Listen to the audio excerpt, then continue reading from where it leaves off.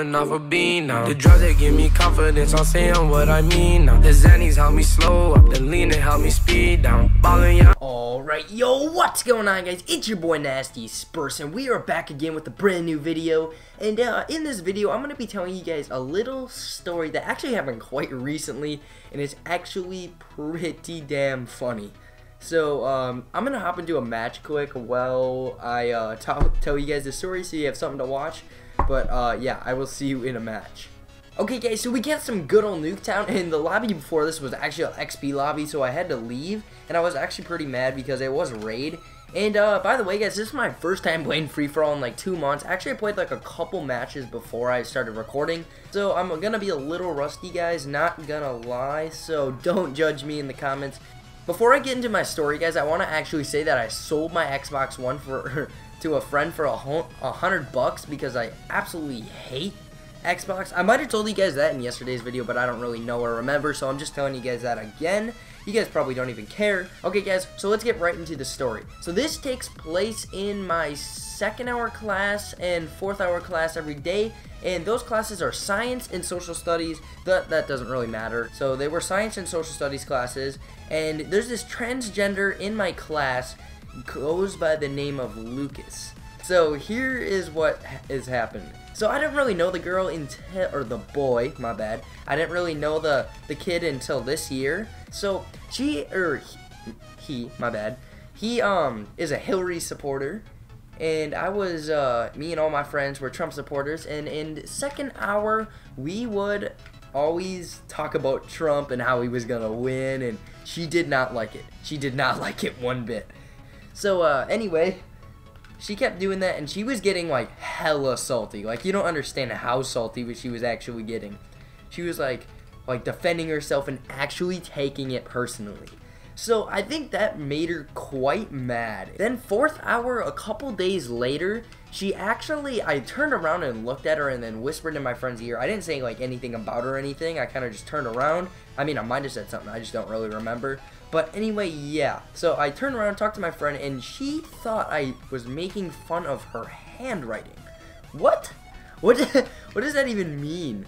Like, okay, so obviously it means I was making fun of her handwriting, but I didn't say that. And so she goes around and tells the teacher that I was making fun of her handwriting, even though I didn't. And I'm like, I actually didn't say that. And then she's like, yes, you did. I heard you. I'm like, well, how did you hear me if that's not what I said? And yeah, so that went on. I didn't really get in trouble because it's the stupidest thing, and my teacher knows that that's really stupid.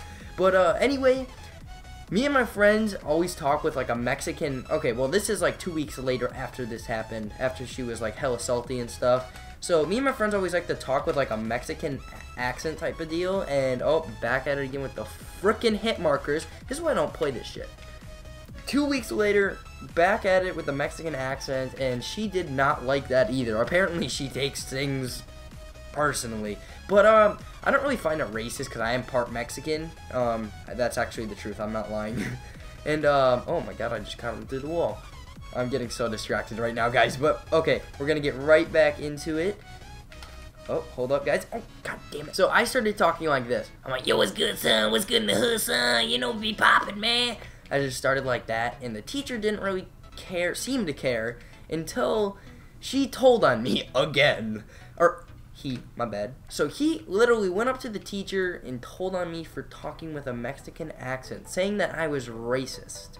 He pulls me and my friend out of the classroom today, as I speak, and is like, why are you being racist? I'm like, I don't even know what you're talking about.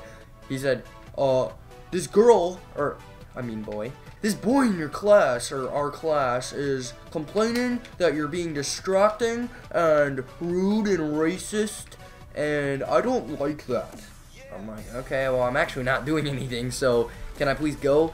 Well, I actually didn't say that in, like, a snotty way, otherwise I'd probably get in trouble. So I kind of just got in trouble for this stupidest thing. Like, he didn't do anything, but there's only 2 weeks left of that class because next semester is actually next week, so, which is also gonna suck because finals are also next week. Yeah, and oh my god, dude, it's freaking balls, kid. God damn it, stupid hoe.